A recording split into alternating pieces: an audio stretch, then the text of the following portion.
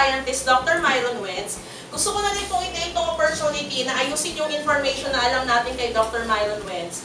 Kasi, kailangan po tama yung information na binibigay natin sa mga downlines natin. So, si Dr. Myron Wentz po is a PhD graduate. Di ba ko, BS, Masters, tapos PhD. Lahat po na nakakakuha ng highest rank of education, tinatawag po natin yung doctor. Kaya di ba may mga teacher na doctor, pero hindi sila nang gagamot. So si Dr. Myron Wentz, hindi siya nang gagamot.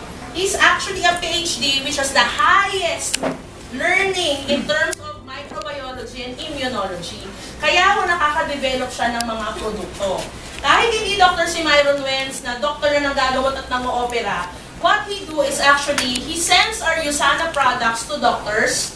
They use, okay, so they actually use the products in terms of researches. So kung meron mo kayong time, so siguro naman nag-FB tayo or Facebook. Aside from Facebook, you visit www.usana.com. Makikita niyo po doon yung part na USANA difference. Pag-click niyo po doon sa USANA difference, makikita niyo po doon yung clinical researches na meron ng USANA. Yung mga researches na yon, may mga introduction yan para maintindihan natin. So, ibig sabihin po, yung USANA products, hindi lang tayo benta ng benta ng benta. Ginagamit po sa researches ang USANA products para malaman natin na talagang effective siya. So, kung nabalitaan niyo po yung TOS, yung Intermountain Hospital po, so yung mga active calcium natin ginagamit doon, alright? Yung Procosa natin ginagamit doon, Linus Pauling Institute, ginagamit din po yung ating mga produkto. So, si Dr. Myron Wentz po ang nag-develop ng USANA product.